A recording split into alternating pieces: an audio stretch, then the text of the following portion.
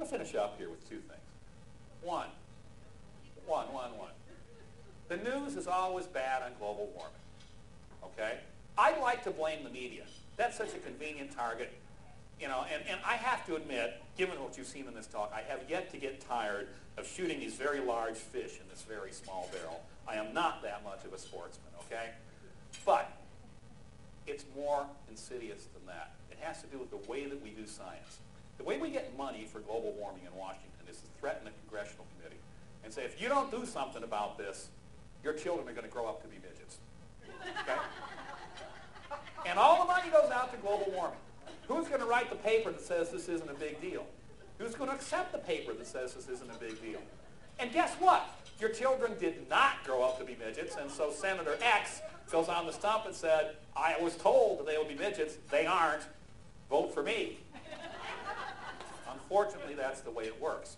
And that creates bias, because everybody has a self-interest then in perpetuating this apocalyptic bandwagon.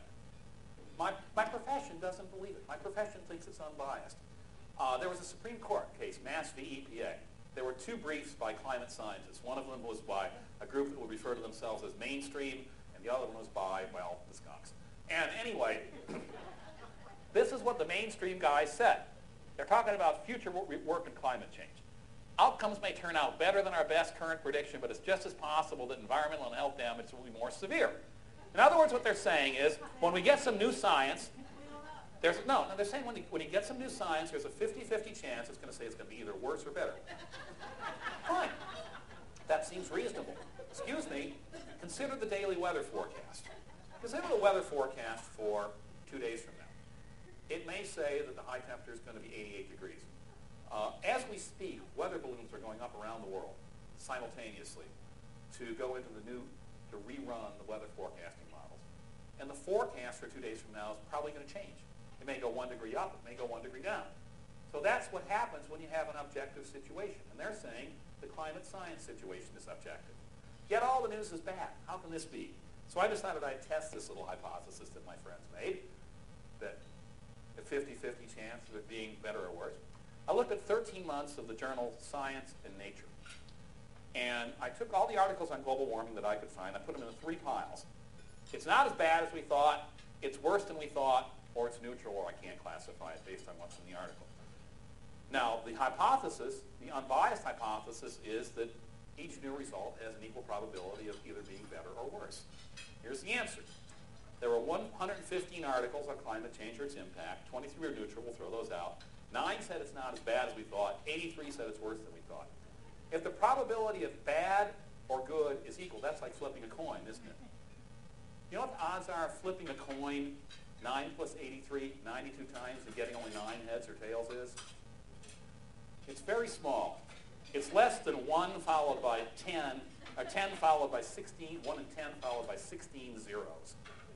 And so, it's biased. Don't just blame the media.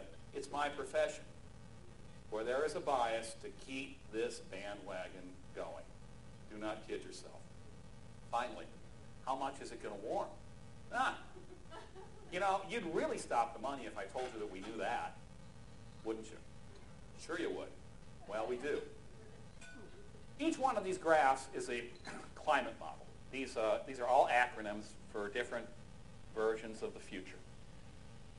For intercomparison purposes, these models are fed a change in carbon dioxide, a change in the greenhouse effect that says it's going up at 1% per year.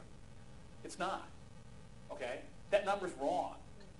In the decade ending in 2004, it was 0.49% per year. In the decade before that, it was 0.39% per year. In the decade before that, it was 0.48% per year. So it's been about less than 0.5% per year. That number is wrong. These models will produce too much warming. But notice the other thing that they do produce. They produce a straight line. If you average all these models up, you get this black line right here.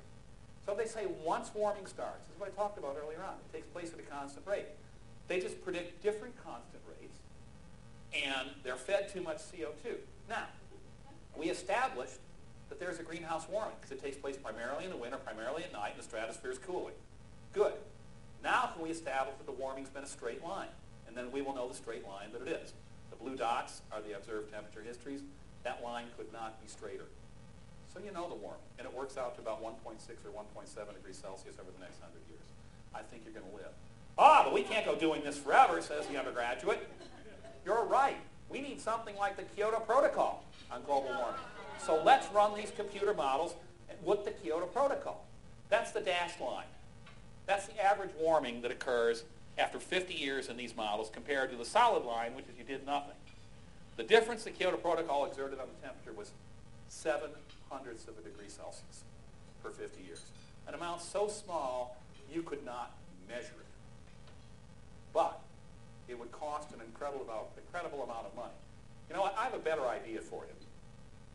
If you care about the environment, you will recognize that you can take advantage of a market force.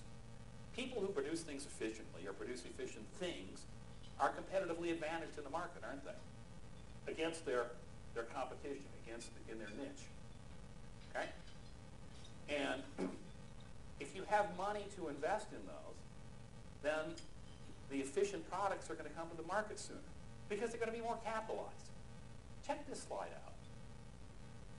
This is the share price behavior over the last 5 years for Toyota Motor, Honda Motor, Standard & Poor's 500, Ford, and General Motors. People took their money away from those that were perceived to be inefficient and gave it as investment to those who were efficient. Now, ask you a stupid question. If we had raised the price of gasoline to God knows how high it has to be to comply with the Kyoto Protocol, obviously $2.75 a gallon isn't enough. Nobody's complying with the Kyoto Protocol. It's not just us.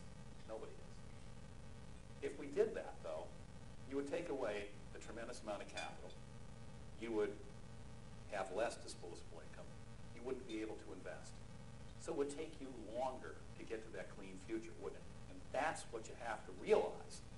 If you are for the environment, you are for economic development and capital generation, because that is the only way you will get to a cleaner future.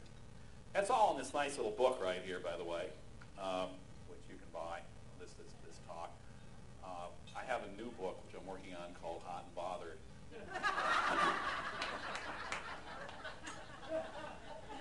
But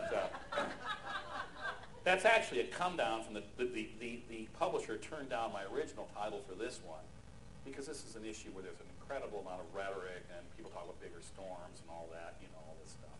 This is the title they turned down. You know how many books would have sold if they would have let me have that title? Gosh darn, it would have sold a lot of books. Thank you very much.